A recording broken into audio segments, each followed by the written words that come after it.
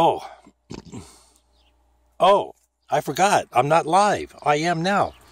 Good evening, ladies and gentlemen. It's Holiday LLC. We're live at the fabulous Wynema Ranch, and you can see the silhouetted flagman there. Hey, check this out. I don't know. You know, Thomas Baldwin talking about the March for Science. And of course, we got Bill Nye, the fake science guy. Maybe him and that Rachel girl, they should get out and get in the sun and get some vitamin D on them, get rid of that pasty complexion they have. It might help them singing about their uh-ohs or whatever.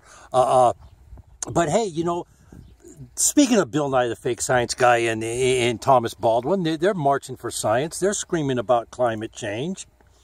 This morning, it was 30 degrees. That big old white dot came up and it got to about 75. And now that the white dot's going down, it's about 50 right now, 55. I'm thinking that has something to do with global warming. What do you think, ladies and gentlemen? Is Bill Nye the science guy right? Global warming is a problem? Or is it the sun that warms the globe? I don't know.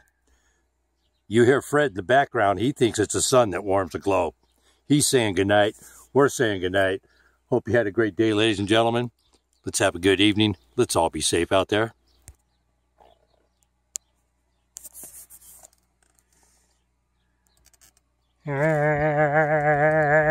I think that is the global warming culprit right there. I think it's the sun. I think it's the sun. That's what it is. Ladies and gentlemen, we'll talk to you later. Have a great night. Tune in tomorrow. We'll have the weekend wrap. You got it, ladies and gentlemen. Have a great night.